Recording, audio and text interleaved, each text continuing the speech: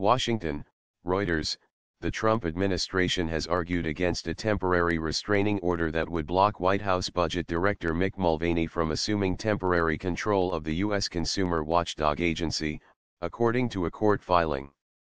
Mulvaney is being sued by the Obama-era appointee who argued that she is the Consumer Financial Protection Bureau a trademark S, CFPB, rightful acting director.